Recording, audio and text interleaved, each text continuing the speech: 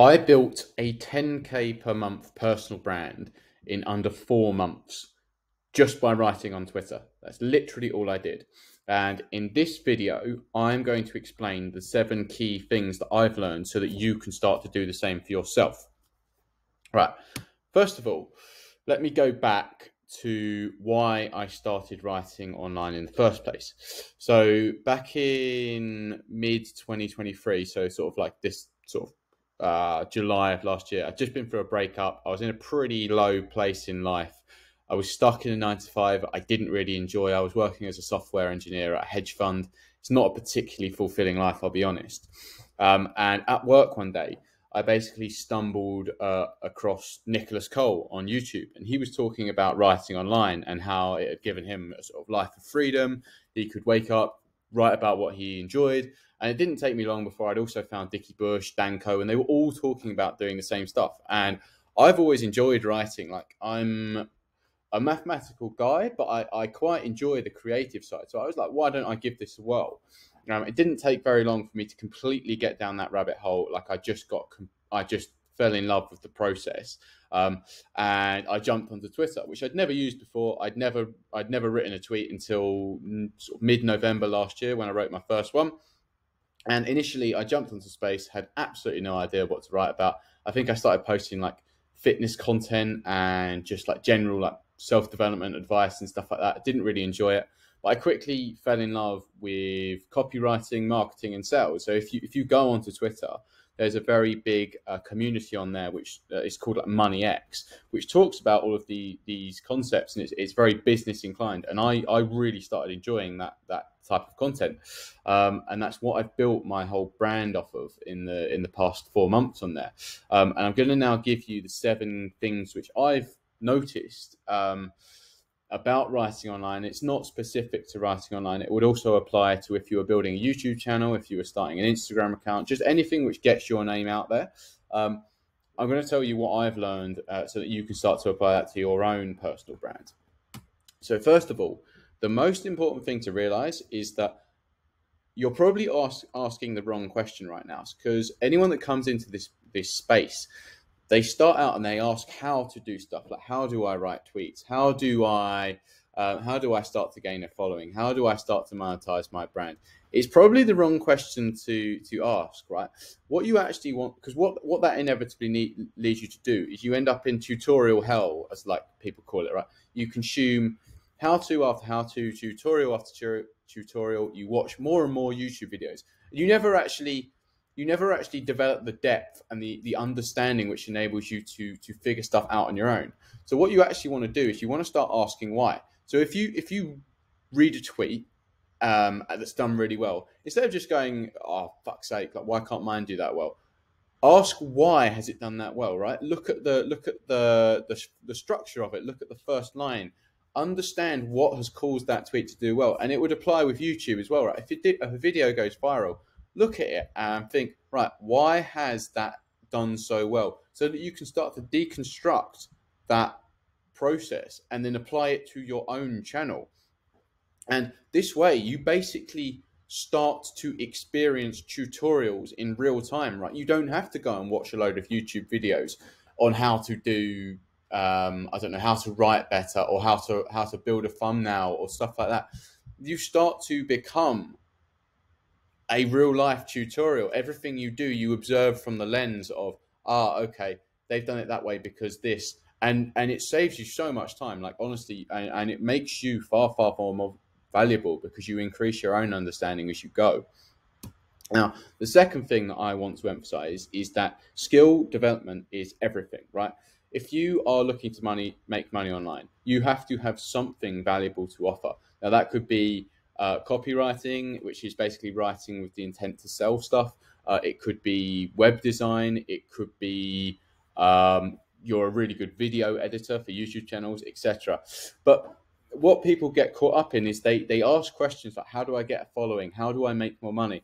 They miss the point that those things are a byproduct of the skills which you have.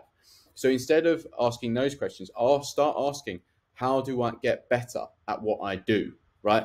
And the way I did this is I picked 3 to 5 really good writers in my space, and every morning I would consume their content. I would ask why. So it ties into the last point. And I'd ask, like, what do they do that makes them so good? And then I would immediately start to implement anything that I noticed in my own writing. And if you do that consistently, it compounds, it compounds, it compounds. It becomes second nature, and you start to become really good at your craft. And when people notice that you are good at stuff, they start to follow along with you. Now, the third thing as well, you don't have to reinvent the wheel. I think people get into the personal brand and the online space, and they think that they need to craft this unique path for themselves. It's just not the case at all, right? People have already laid a proven path for you. So when I joined Twitter, I just looked, right, what are the people 2 to 3 steps ahead of me in the game doing?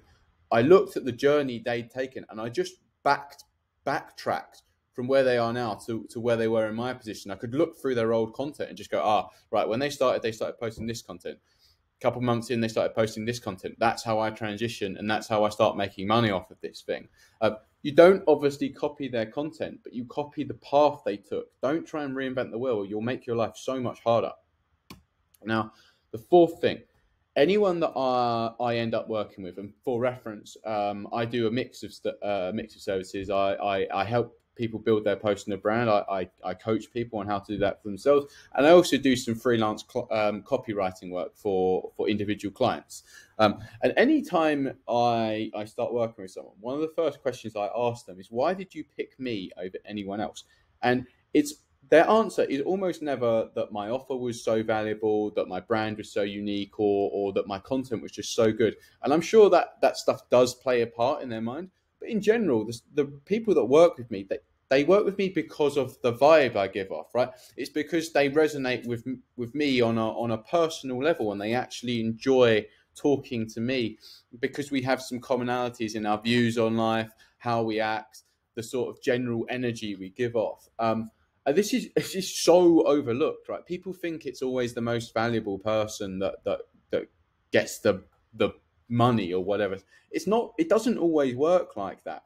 Humans, we like to think we're really rational. We like to think that we make decisions purely based on logic. But most of the time, all of the decisions that we make are driven by emotion, not logic. So you need to appeal to that emotion with your content and start losing the filter and start just being unafraid to be you. I guarantee you will attract a much bigger audience and build a much more powerful brand if you can just say fuck it and just start being you and just embrace the vibe that you give off. It doesn't have to be anything crazy. In fact, in a world full of extremes right now where everyone is fucking just mad, probably the best way to stand out is just to be a normal human. That's what I would say. Now, the fifth point is everything now is short form. It's TikTok Reels, it's Instagram, it's YouTube Shorts. Everything is trying to grab your attention, but there's no depth behind it. So if you want to stand out, the way you do that is you start to shout deeper. You don't start to shout louder, right? Prioritize long form content. If you're a writer, prioritize long, in-depth analysis of stuff. If you're a YouTuber, obviously you can still use YouTube Shorts, but the real value and the real connection comes from those long, in-depth videos that you share with your audience, where you maybe dive into a personal story, where you build an actual connection. You cannot get that from a short. And long term, this is what's going to help build your brand so much more than just whipping together a quick 5-second video. I guarantee you, long form is the way to go. When I first joined Twitter and I started writing online, the first thing I did was for 3 months straight, I would write a in-depth long form post on a certain topic that I thought my audience would find interesting every single day without fail. And no one else did it. And guess what? The people that didn't do it are still struggling to find connection with their audience, because depth and length of content is what actually builds connection and what makes people follow you and ultimately makes people want to work with you. And in a short form world, the way to stand out is to go long. That's what I would say. The sixth point I've noticed is that tomorrow never comes, right? So many people get into this space and they wait and they wait and they wait for the perfect opportunity, but there will never ever be the right time to act, right? If you wait until tomorrow, you'll be waiting forever. So if you've got a blog post or a Twitter post or a newsletter that you're waiting to send, you're waiting for it to be perfect, just fucking post it. If you've got a YouTube video you want to post, but you're not sure if the thumbnail is quite right, or you're not sure if you've phrased stuff perfectly, just fucking post it. You'll probably be more real anyway. It'll probably come across as more authentic. If you've got like a product that you're launching and you're waiting till you get all of the marketing right, just go ahead and launch it, for fuck's sake. Like, just do it, find out, and then learn the lesson that will then propel you forward much faster in the future, right?